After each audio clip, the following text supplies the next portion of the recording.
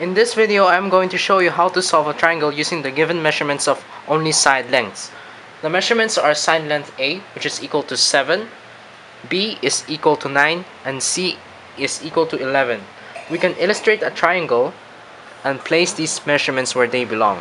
Our objective here is to find all angles between the side lengths, and we can do that by using the law of cosines as well as the law of sines.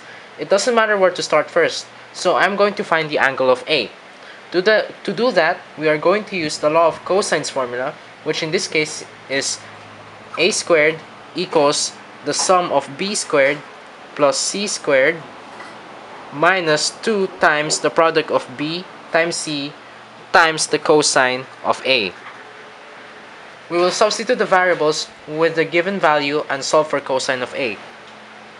We can simplify it to the form of 49 equals 202 minus 198 times the cosine of A. We subtract 202 on both sides, which on the left side we will have negative 153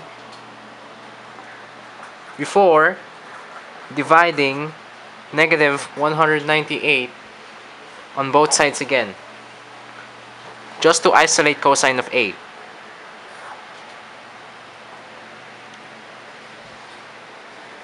Then we can use a calculator to figure out the angle of A by using the inverse cosine of the result after subtracting 202 and dividing negative 198 from 49.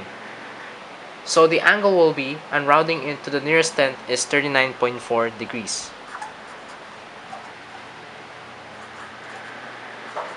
Now before that, let's simplify this one. So it's going to be 153 over 198, and then we can use the calculator to find the inverse cosine, which will lead you to this angle.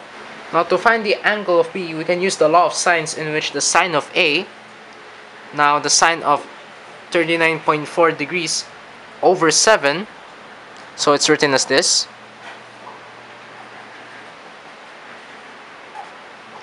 is equal to the sine of B over 9. We are making a proportion here where we have to cross multiply, and we would get 9 times sine of 39.4 degrees, don't forget the degree sign, equals 7 times the sine of B. We divide 7 on both sides, and we would get a decimal number, in which we can use the calculator again to find the angle of B. Now this time we are using the inverse sine of the result of 9 times 39.4 degrees over 7. So on the calculator, it's supposed to be written like this.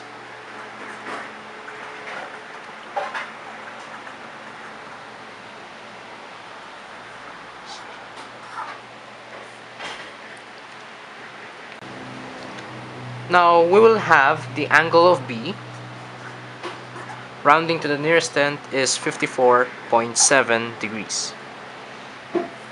So angle A is 39.4 degrees. Angle B is 54.7 degrees.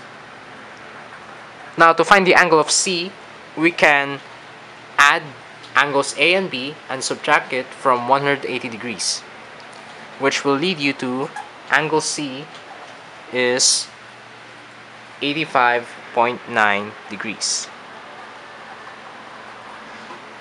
So the three angles are angle A, which is 39.4 degrees, angle B, which is 54.7 degrees, and lastly angle C, which is 85.9 degrees, and they all equal to 180 degrees, and that they match with the given side lengths if you were to use the law of sines formula.